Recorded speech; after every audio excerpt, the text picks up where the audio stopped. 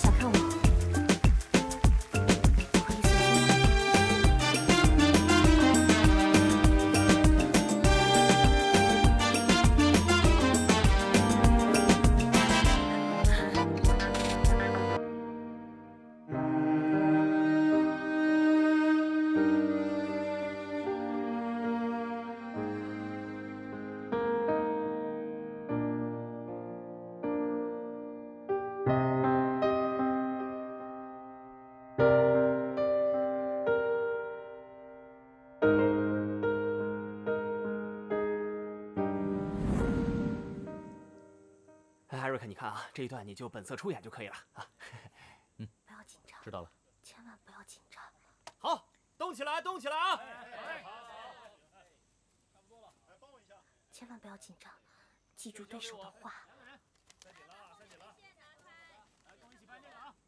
千万不要紧张。喂，一个人嘀嘀咕咕的干嘛呢？哎呦，我这不是在求老天保佑我吗？哎，你都不紧张吗？ 等一下，等一下是要拍吻戏，我从来都没有拍过吻戏，到底要怎么演啊？闭上眼睛。啊？闭上眼睛。为什么要闭上？闭上。哦。啊，你仔细回想一下，那天你送走小鱼的感受，他会帮助你。 怎么去演这场戏？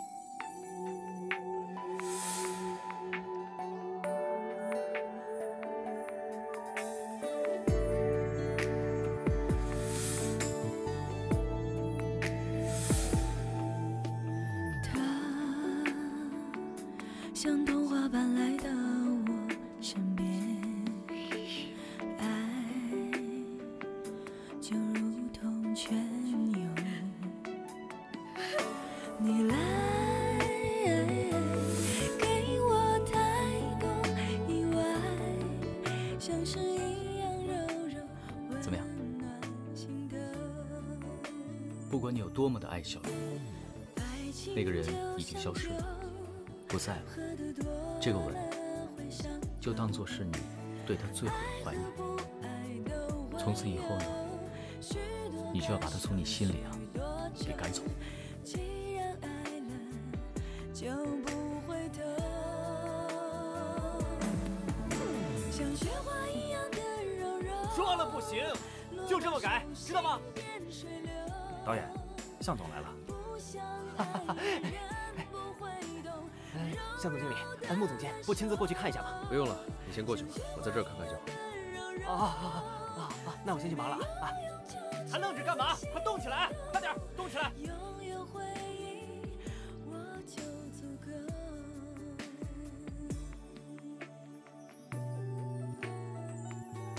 我没笑的原因，一定是因为你，而我所想的每一分每一秒钟，一定有你。如果你觉得看不清楚，那我可以向全世界大声喊出来，你相信吗？爱情就像酒，喝得多了。我爱阎罗，我这辈子最爱的人就是阎罗。就算我失去记忆，我也不会忘记你。既然爱了，就不回头。像雪花一样的柔柔，落到手心变水流。不想爱的人不会懂柔柔的感受，像雪花一样的柔柔，最没有永久却在心头。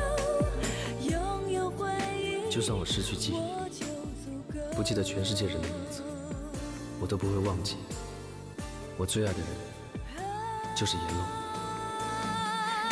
像雪花一样的柔柔，落到手心变水。OK， 这个吻太给力了啊！不愧是恋爱中的人。来，准备下一场，来，演员休息一下。像雪花一样的柔柔，最没有永久却在心头。拥有回忆，我就足够。走吧，这种戏没什么好看的。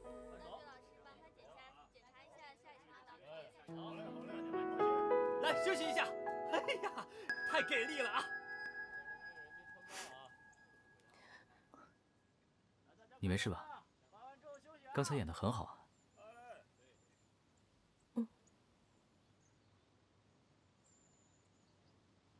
来，吃啊！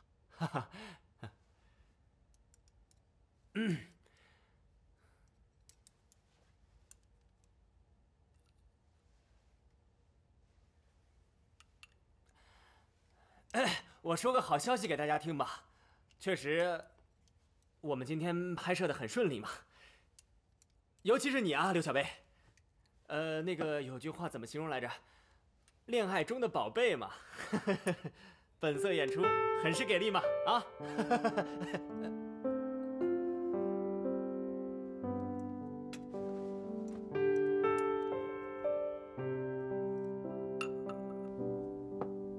之前，你胃不舒服，喝点汤吧。谢谢。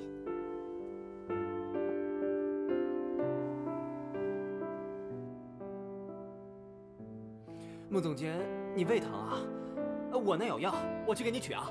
啊，没事，不用大惊小怪，你先吃。不要逞强，照顾好自己，才能当我最美丽的新娘。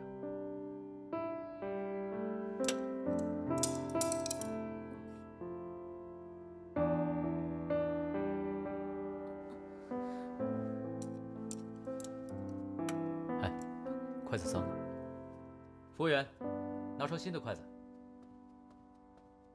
谢谢。谢谢。今晚都没看你怎么吃，是不是菜不合胃口？不是了，是我不太习惯只吃菜不吃饭，所以有点吃不下去。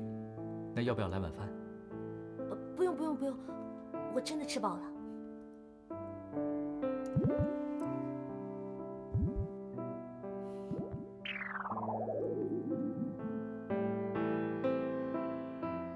服务员，不好意思，来一份扬州炒饭。好的，请稍等。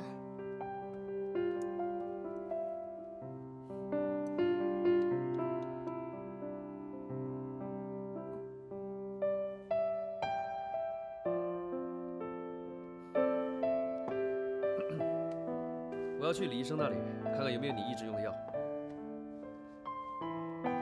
哎，你不吃了吗？吃饱了，待会儿回房间记得给自己舀杯热牛奶。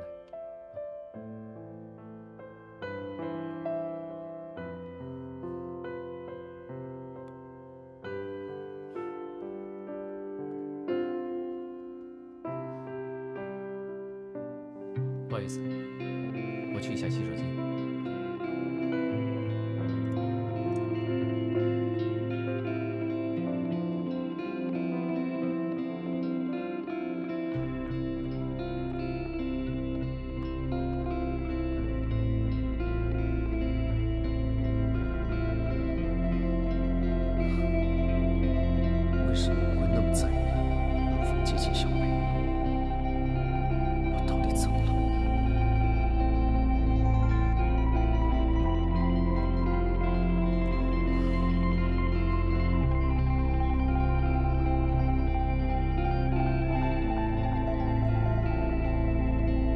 棒球世界，希望你真的带着至情回阳。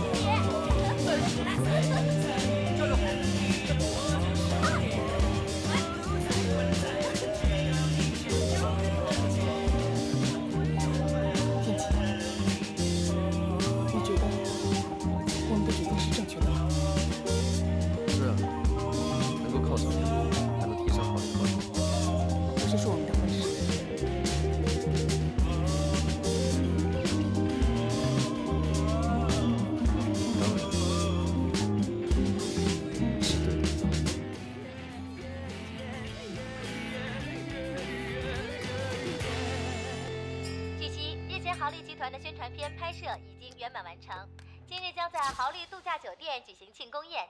由当红影星 Eric 和我的公主选拔赛冠军刘小贝领衔主演的宣传片，不久将在各大电视台播出。刘小贝，妈，你看看呀，我姐上电视了，我姐上电视了，快呀！看见了！哎呀，我女儿小贝真是出息了，哇，多漂亮啊！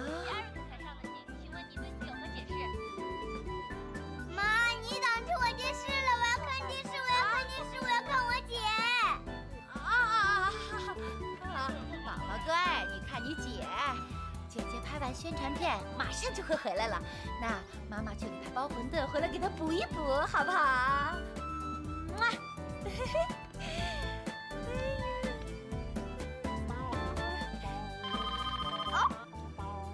耶，肯定是我姐。喂，姐，我刚才在电视上看到你了，你好漂亮啊，还可好睡呀。你把她带回来当我姐夫好不好啊？小贝呀，什么时候回家呀？妈，我好想你们哦，我真的好想马上就见到你们哎。可是我今天下午5点钟的时候要开庆功宴，所以暂时没办法回家吃饭了。那你就不回来吃妈妈给你包的馄饨啦？我可是给你包了你最爱吃的海苔蛤蜊馅的馄饨啊！哇，好好吃哎！哎呦，可是我现在真的走不开哎。对了，不如你跟小宝一起过来参加庆功宴吧，这里有好多好吃的，而且环境超一流，最重要的是不要钱。哎呀，咱们家是个贪小便宜的人吗？你在家好好玩吧啊！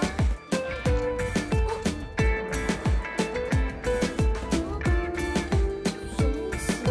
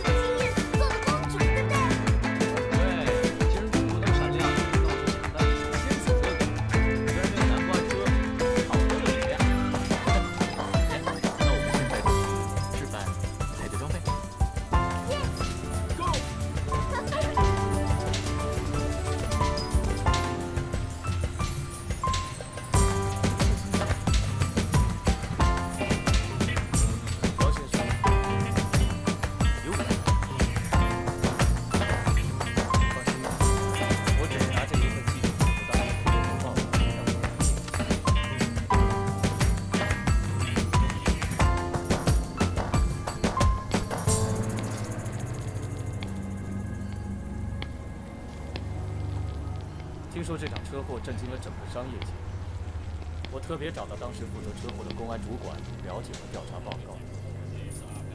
季家夫妇连人带车摔到山谷里，紧急刹车的痕迹犹有。也就是说，如果找到其中一辆这辆车主，真相必大。如果让我知道这场车祸不是意外，而是人为的，我肯定找个水落石出，还季家夫妇一个公道，也给我好兄弟季孤峰一个交代。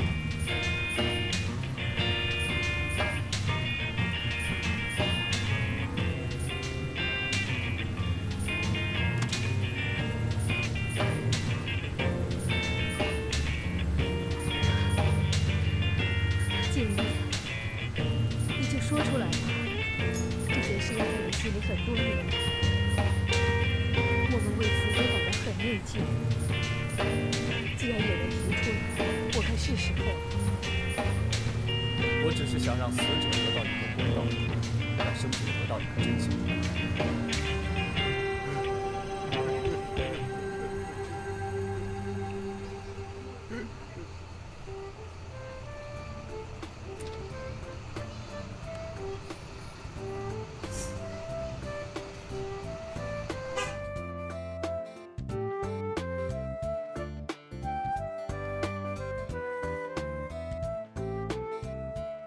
这几件衣服啊都比较适合你，你先去试一下。等你试完衣服之后呢，我还要带你去买首饰和鞋子。挑这么多衣服，你这个大明星不会眼花缭乱啊？还有鞋子和首饰。都说我是大明星了，大明星的鉴赏力是超一流的，要相信我的眼光才对啊。好吧。哎，快点，快去。来，快点。好。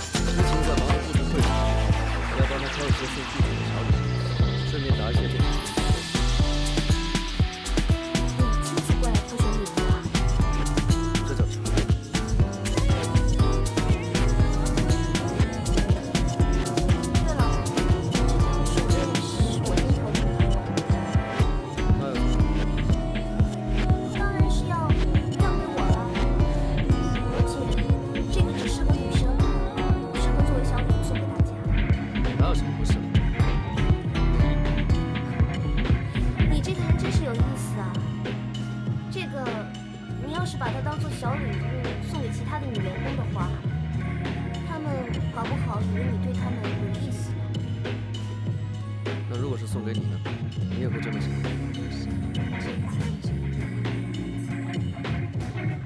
我才不会那么花痴呢。哎呀，好啦，反正我觉得这条手链也很普通，让给你好了。毕竟你也是女员工之一，为了避免你有那种奇怪的想法，我还是谨慎一点。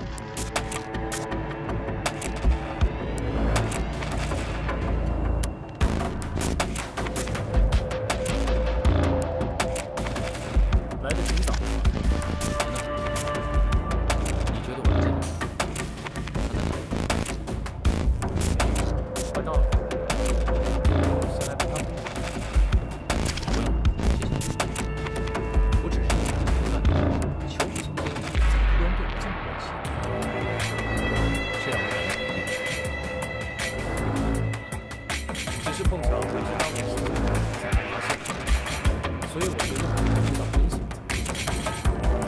我也会让你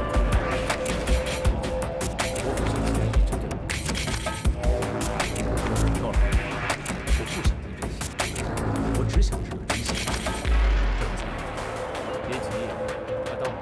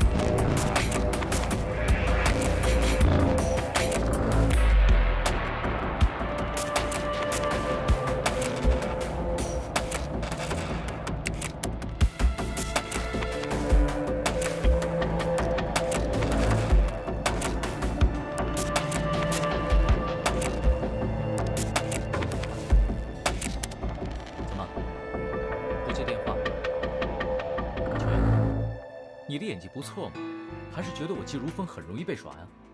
你等我一下，我去找。不必了，秋妍，下次把人看紧一点，我的时间很宝贵的。喂，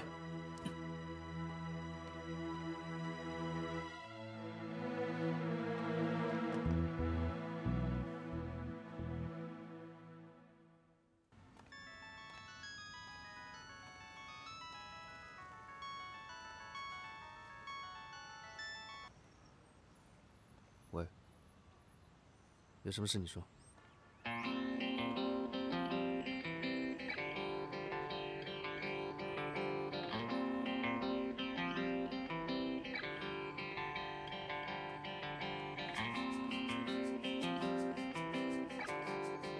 我还在外面。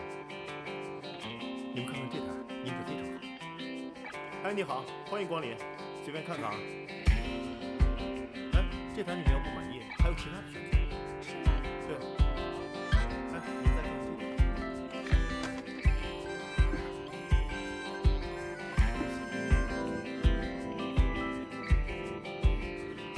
银白色月牙，映照着皎耀，一寸寸一笔笔轻微浪花，泥沙挣扎，浸湿眼角，刹那我这眼泪分不清了。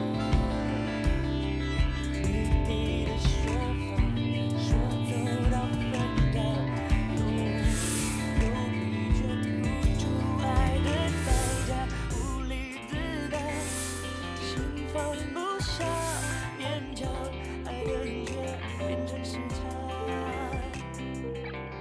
看不见玫瑰花，还有人在长大。你就只会弹这几个。你干嘛突然出现啊？吓我一大跳。对啊，我就是只会弹这几个琴啊，因为小鱼只教了我这几个音。原本小鱼是要教会我弹钢琴的，因为他弹的真的很棒。只是可惜，还没有来得及弹完这首曲子的时候，他就不见了。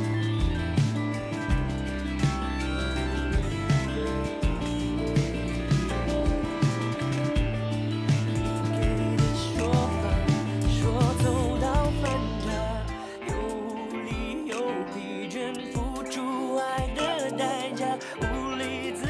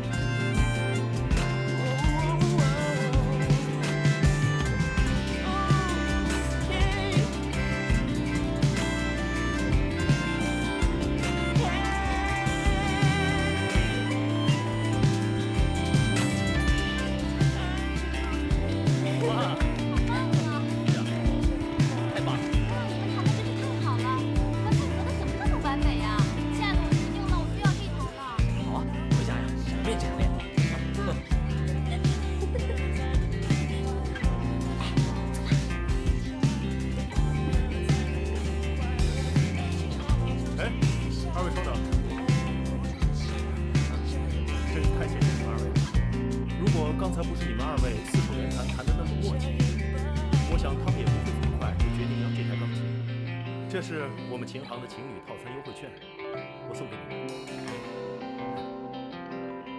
你们如果结婚以后搬进新房，要买下新钢琴的话，随时可以来我们店里，我会以最优惠的价格给你。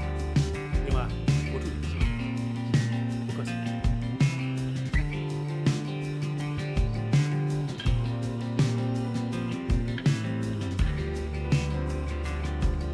如果刘小姨真的从此不再回来了，你会怎么样？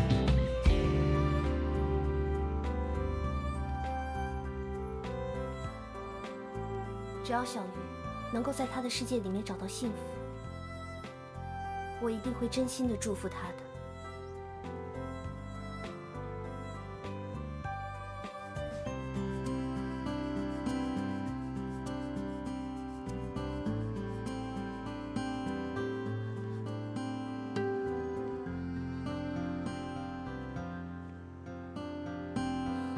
4点半了，来不及参加庆功宴了，我得先走了。坐我车去吧。可是艾瑞克说好要来接我的。先上车再说。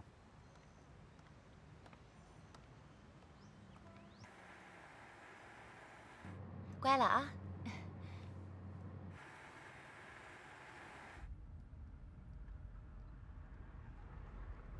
一家3口挺幸福的。你是说这个？啊，不过这照片看上去好像好几年以前的。5年前拍的。那怎么不换张新的？4年前我老婆得癌症死了。啊。这是她生前留下的最后一张照片。哦，对不起啊，对不起。不过一个大男人独自带着孩子不容易吧？嗯？哎呀，你在干什么呀？偷吃啊？啊，小馋猫。嗯。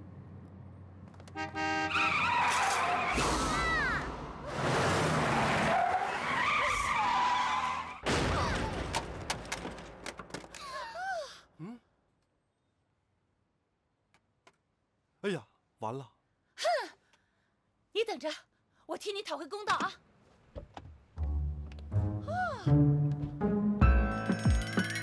喂，怎么回事？会不会开车啊？明明是你们急刹车才撞上的嘛！哼，明明是你们追尾。别管，你就要让他赔。车吧，你们的车把我们的车撞了，你们要怎么赔偿？喂，这话不好这样讲的，你们的车也碰到我的车了呀。要赔偿的话，你也应该赔偿一部分的。不过你应该好好算一算，是你赔偿我核算，还是我赔偿你核算？可你别忘了，是你们的车速太快才追上我们的尾巴的。我们是急刹车没错，可是你们跟得太紧，那就大错特错了。这不常识啊！追尾的时候，后面的车要负全责，没有尝试回家看电视去。所以说，应该赔偿的是你们。是不是报警来赔？哎呀，算了，像他这种人，去公安局那是耽误时间。没关系，我们就当施舍了。说吧，需要多少钱？哎呀，你说什么？老太婆啊？什么施舍啊？什么就讹人啊？啊？是你们那种无理取闹！你说话放光明点好不好？谁是老太婆呀？你不就是要钱吗？多少啊？1000够不够？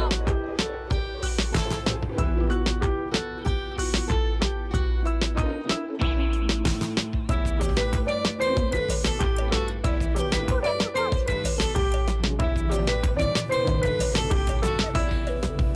说你讹人还不承认，2000就2000，是当我是打算要饭的吗？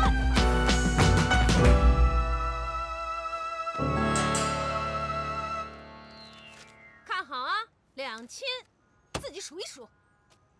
走了，我们还要赶时间呢。这种人真没教养。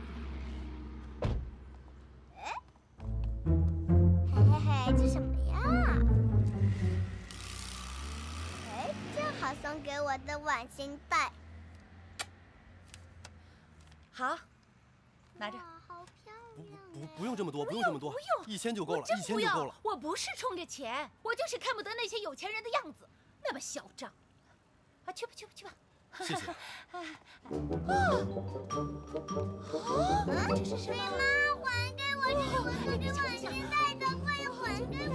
哎呦，这么好看的镯子，好东西不知道炫炫老妈啊？哎呦，一定是地摊上淘的吧？啊，真漂亮！走，正好配妈妈的衣服，给妈妈带一带啊。好嘞，上车。下来了。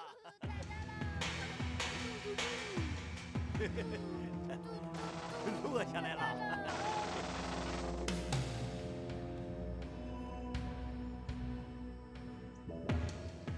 儿子，你去上房间里玩吧。啊。好儿子。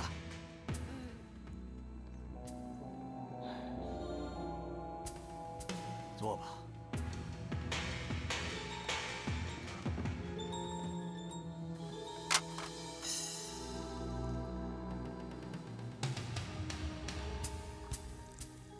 王先生，你可以告诉我，为什么没有去赴约吗？事情过去那么多年了，我觉得这件事情不让如风少爷知道，对他反倒是件好事。问题是责任是躲不掉的，欠下的迟早要还。你不觉得你还欠季家夫妇一句道歉，欠季如风一个真相吗？事情都已经恢复平静了，何必再去扰乱他呢？所以你就忍心让真正的凶手逍遥法外，让受害者继续被蒙蔽？不是，上一辈的恩恩怨怨，随着向董事长的离去，已经烟消云散了。难道还要让仇恨再继续吗？我告诉你，这不是仇恨的延续。这场车祸真正的受害者不是季董夫妇，而是他们的儿子季如风。如风？对，车祸发生的当时，季如风只有6岁。你想想看，在快乐的童年失去了双亲，无助地寄居在向整天一个害死他父母的凶手家里。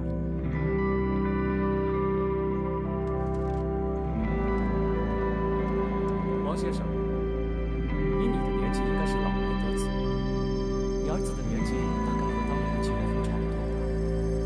你想想看，如果有一天他像季如风一样，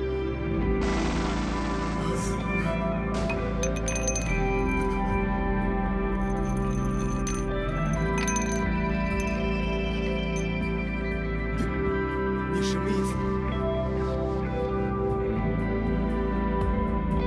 我什么意思你很清楚。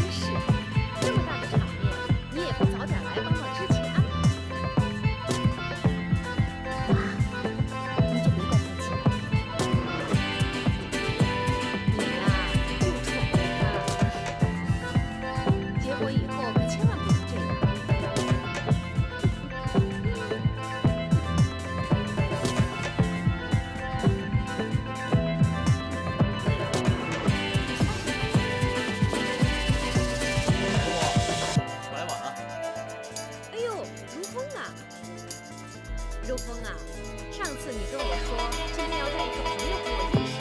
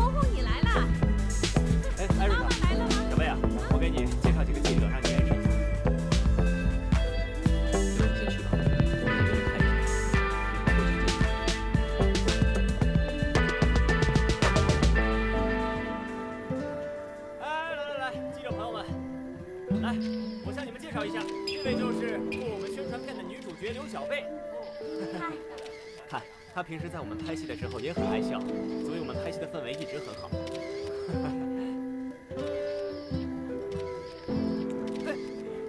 很高兴认识今天到场的每一位，我先敬大家一杯，干杯！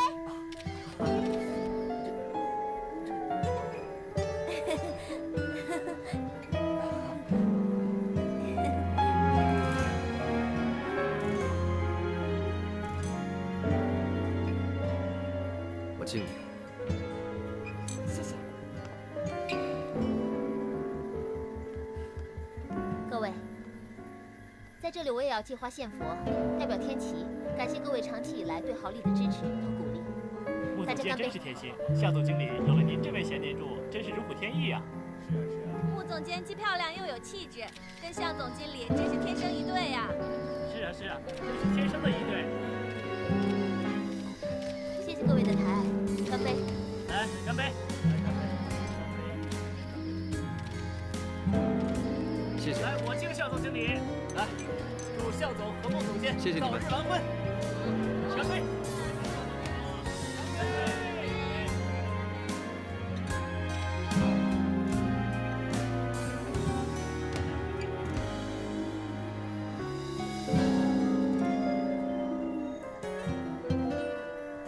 我和向天齐注定是两个世界的人，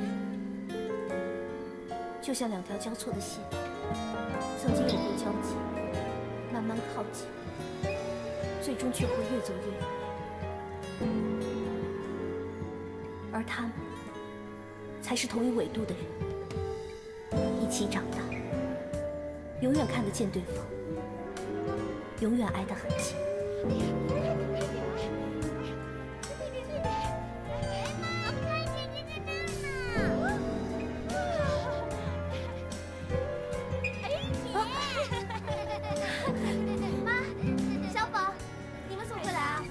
女儿的庆功宴，我当然要来了。啊，妈，好了好了，乖女儿啊，好了好了。怎么了？是不是拍片很辛苦啊？没有，一点都不辛苦。妈，我们不要站在这里说话了，我带你去吃好吃的。走吧，小宝。 好啊，走吧走吧。咦，再好吃的哪比得上妈妈做的呀？你看我给你带来了什么啊？哇，美秀妈妈做的美味馄饨哎！来来，快来尝尝。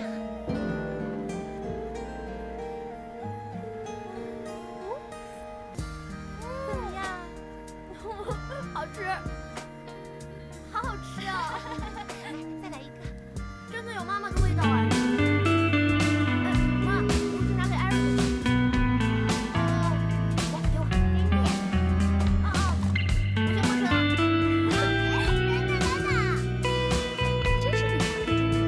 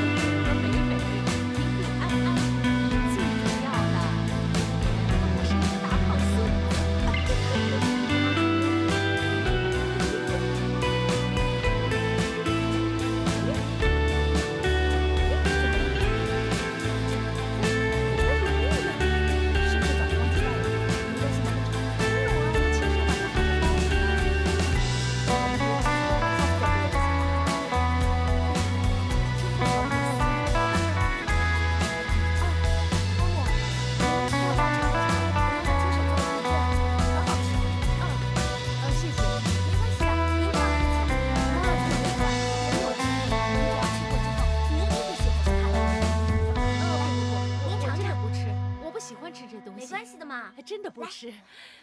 小贝吃了。哎，妈，怎么样？怎么了？你怎么了，伯母？妈，这里面是什么馅儿的？这个是海带蛤蜊馅儿的。啊，蛤蜊呀！你这不是害我吗？我吃蛤蜊会过敏的。对不起啊，伯母，我不是故意的，我不知道你吃海鲜会过敏的。我跟你说过的，不要吃，不要吃。妈，你怎么回事啊？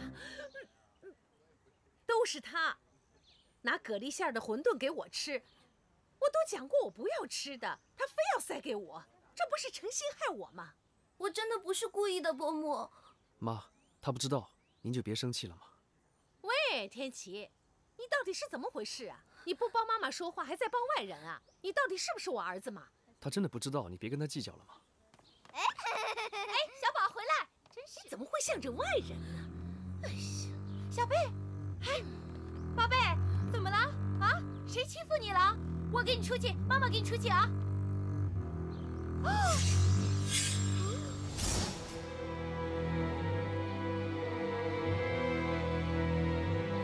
你是？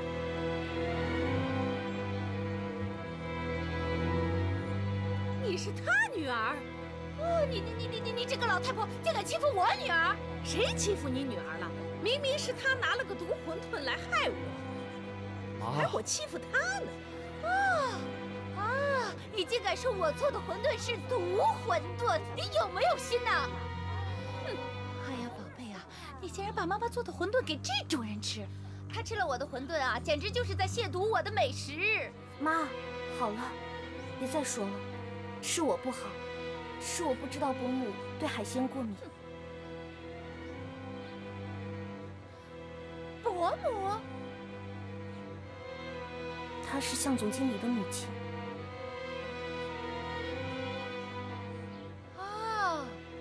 那我就明白了哈，什么过敏呢？完全是无理取闹、无事生非、无中生有、借题发挥。哎呦，你们看看，这种人的素质多差呀！在这种场合大声喧哗，你说这种人真是没有素质。骂人怎么了啊？别以为你们有钱人就了不起，就可以随便欺负人啊，是不是啊？我就大声喧哗了，怎么了？这是妈，妈，干什么？这是我的镯子，这是我们家的传家宝。不会吧？怎么会戴在你的手上呢？是不是啊？是个巧合吧？哦，我知道了。我原来以为你这种人就是素质差，没想到啊，你还干这种偷鸡摸狗的事情。是你的镯子。伯母，可能是你误会了，美秀妈妈是不会做这样的事情的。对啊，伯母，我妈妈是绝对不可能做这种事情的，您是不是误会了？妈，事情还没调查清楚之前，不能下定论。嘿，天琪，还要调查什么？事情不是明摆着的吗？这个镯子是我结婚的时候你外公送给我的，这是我们家的传家宝，你还要调查什么呀？好了，妈，别说了。哎呀，要是不是的话，他怎么不吭声呢？我不吭声是因为我不知道这是你的镯子，我要是早知道，死都不会戴的。这个镯子是我捡到的。捡的？捡到的。我妈说这个镯子一直在她包里，你在哪里捡到的？在。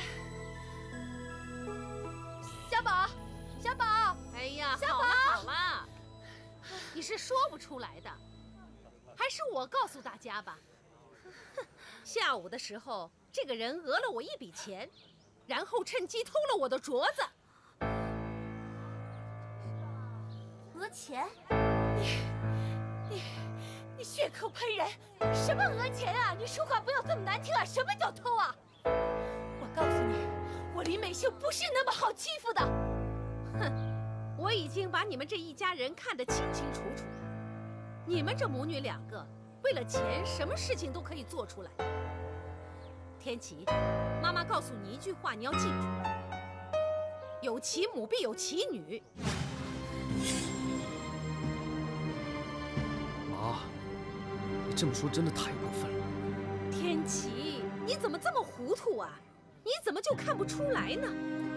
刘小贝他明明知道你有未婚妻的，还纠缠着不放。他不是为了我们家的钱，他是为什么？别说了。就是啊，现在这些人傻，为了出名和钱，还真是什么都能做得出来。也是，不是吗？好了，够了！你这个老太婆，你这样说我也就罢了，连我们家女儿这样的乖孩子，你都忍心去侮辱她，你还有没有心呢？行了行了，我懒得跟你们这种人打交道。我只有一个要求，还我镯子，还我的传家宝，要不然我送你去法庭。拿了人家的东西还不还给你？哎，干嘛呀？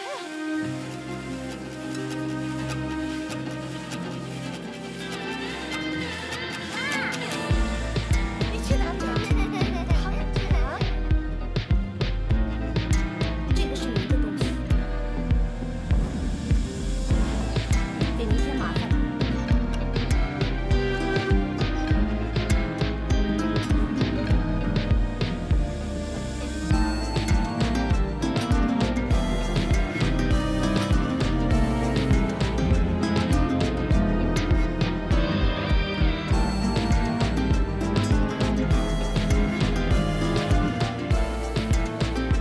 但是，我还是要说，不管你是怎么想的，我相信我妈妈绝对没有做这种事情。这一定是有可能的。我是不会为后续有的罪而受到惩罚。如果在这个华人的社会，你们只会根据你们的衣着和外表而随便指责别人，并不在乎事实真相是什么的话，那么我想，我也没有必要在这儿待下去。妈，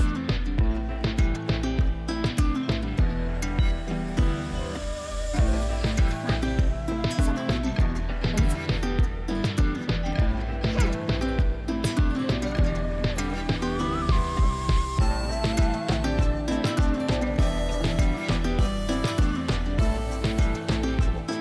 要是没有什么其他的事情，我也想想。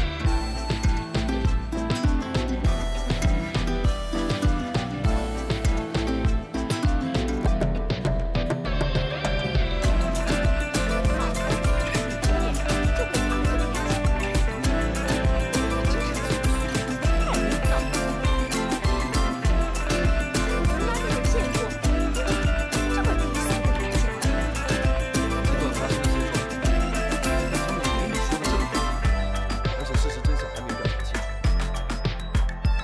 那你的意思是说，妈冤枉他？我是说事实真相应该调查清楚。我本来不想说，但是如果我怕我现在不说，你很快就连自己都不认识。什么意思？你说你去买礼物，结果买对了天才，而且是跟刘小贝一起到会场。我想请问，你们这一整天都在做什么？这是在什么？我没有资格说，我是你的未婚妻，难道我看到你跟另外一个女人整天都在一起，我就应该无动于衷吗？你不要忘记，我们很快就要结婚了。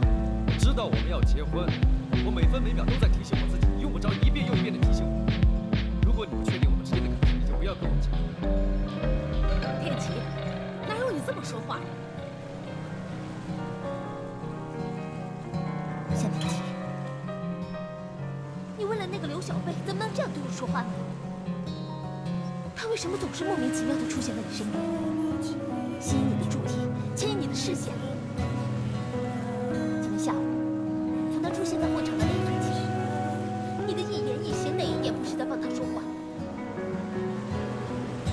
你现在这样的态度，让我觉得你已经放不下他了，已经经开始在意他，甚至已经爱上他了。就算我爱上他，也不需要你来告诉我。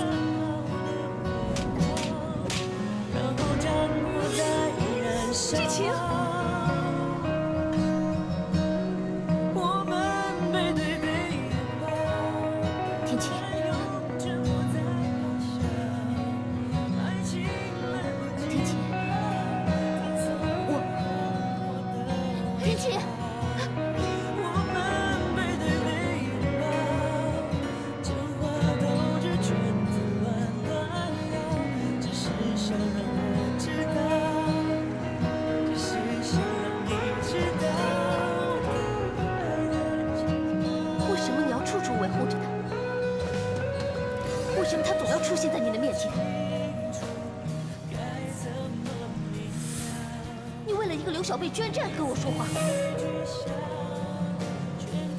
他为什么总是莫名其妙地出现在你身边，吸引你的注意，牵引你的视线？你现在这样的态度，让我觉得你已经放不下他了，已经开始在意他，甚至已经爱上他了。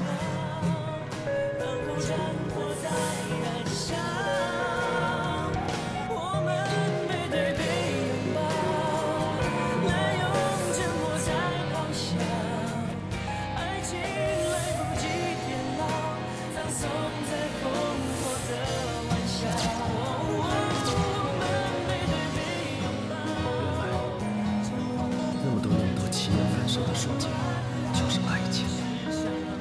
刘小贝，我发现我可能已经爱上你。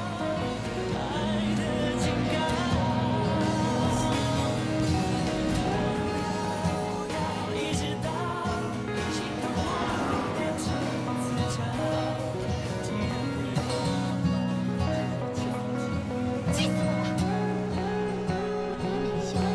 人称盒饭西施，桃李一枝花，没人敢瞧不起我。你欺负我啊？你瞧不起我，我还瞧不起你呢。有钱有什么了不起啊？啊，有钱就可以随便欺负人啊？妈，虽然钱不能当饭吃，可以买好多好吃的呀。小孩子，你懂什么啊？你在干什么？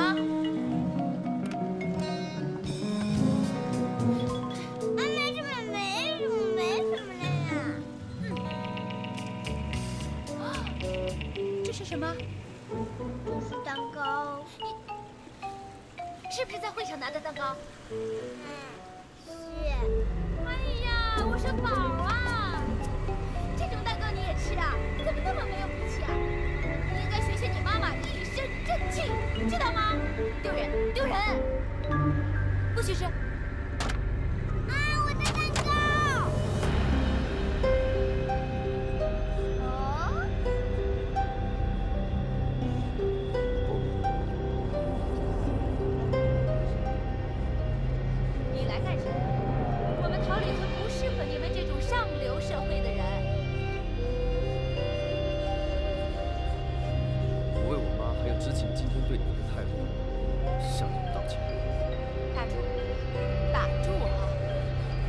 上流人士的道歉，我可消受不起。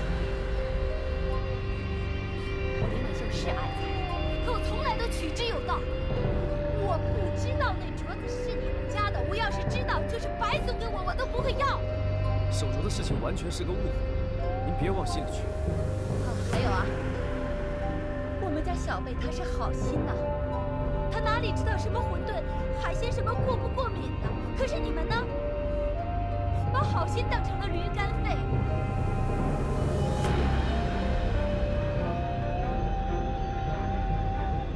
别看了，他不在，而且再也不会见你。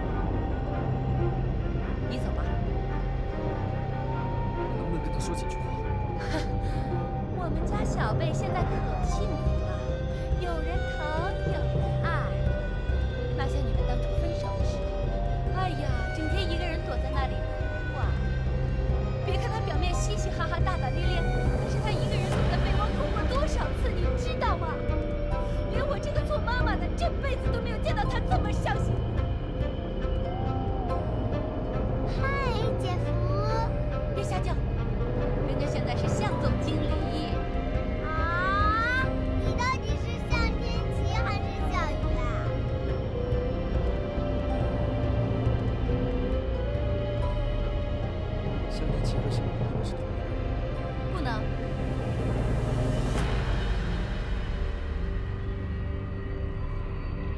小鱼它只是一粒沙子，而向天琪它是一颗耀眼的金子。小鱼可以停留在我们桃岭村任何一个沙滩上，而向天琪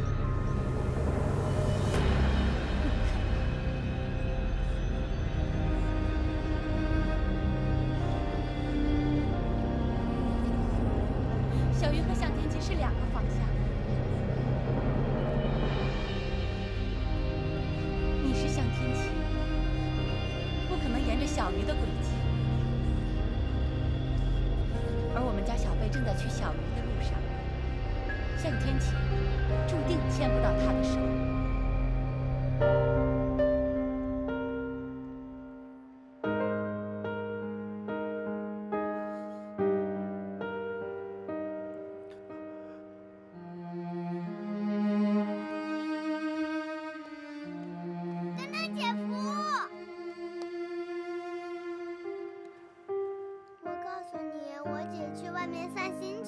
别放弃哟，我可是一直把你当成我的姐夫，你懂的哦，别跟我们男人丢脸哦，我看好你。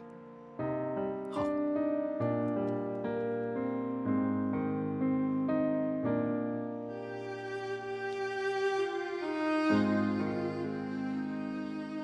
好好的一个庆功宴会闹成这样，我真不知道伯母在想什么。喂，你没事吧？我怎么可能会有事？反正宣传片已经拍完了，豪利的股价也上涨了，该做的都做了。以后我和他就各自不相欠了吧？你说你和向天琪从今以后不来往，我不相信。为什么？忘记一个人有那么困难吗？那要看那个人在你心中的位置啊。他又不是一开始就进入我的世界，从小一起长大的人。他只是以小鱼的身份，突然闯入我的世界，然后又突然离开，变回向天琪，留下的只是一个关于刘小鱼的美丽回忆而已。所以，忘记起来，应该会比较容易吧。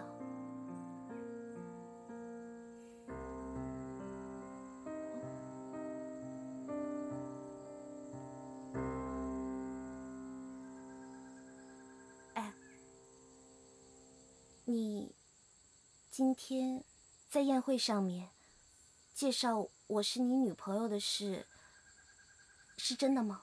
当然了，怎么了？你后悔啊？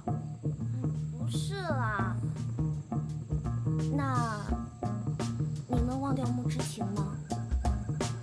我正在努力中。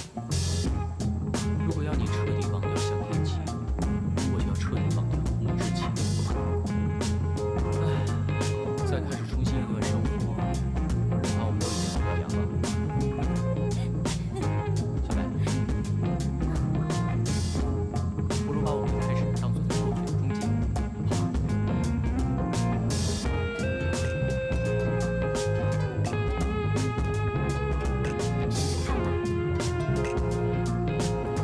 好吗？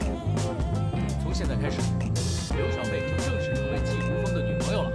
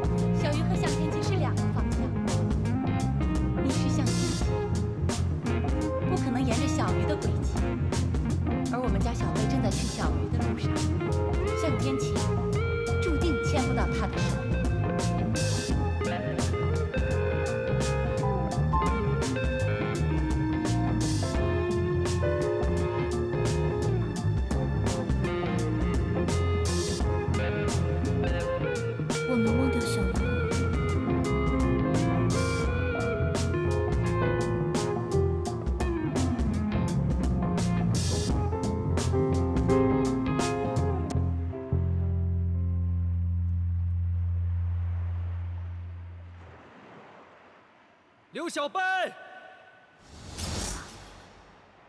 我喜欢你。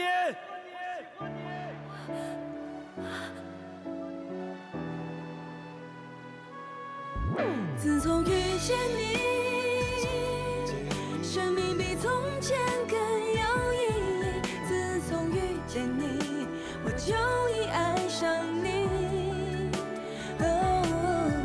自从遇见你，就连烦恼都比从前有趣。而且我喜欢到我自己都不敢相信我自己。认识你之前，世界是一片美秀妈妈说，荒原。小贝正在去小姨的路上，向天起，这辈子注定牵不到小贝的手。是上天安排，你和我相识在了别的世界。你爱上我，已成为必然。自从遇见你，生命比从前更有意义。自从遇见你，我就已爱上你。自从遇见你，就连烦恼都比从前。你是在开我玩笑吗？干嘛突然莫名其妙的跟我说这些？我明白这就是命运，我们注定要遇到，否则那枚真爱戒指不会牢牢套在你的手上，你不会一次又一次出现在我面前。这份爱要有你才完美。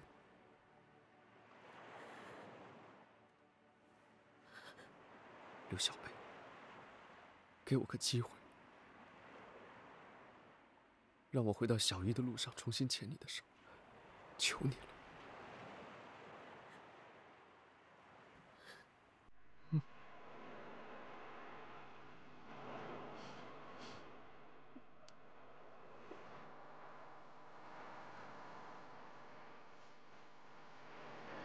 你和小鱼不一样，他不拥有桃李村，但他属于这里。而你，虽然拥有桃李村，但却不属于这里。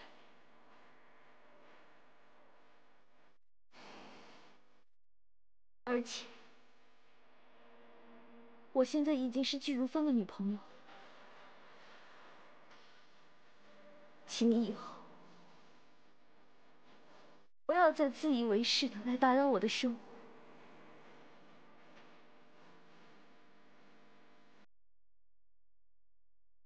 现在你告诉我，你要我怎么做，你才会接受？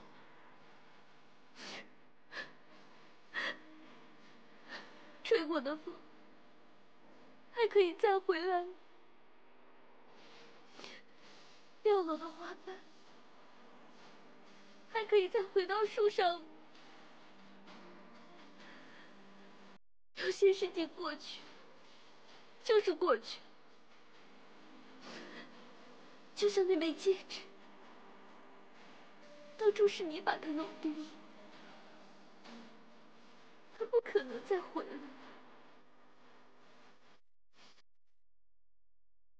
让我们忘掉过去，回到各自的世界。以后就不要再见面。刘小贝，你不能走，你不能走。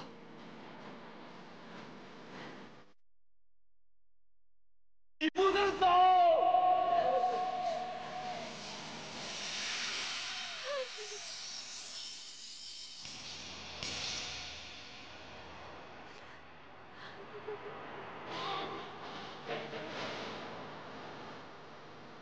刘小贝，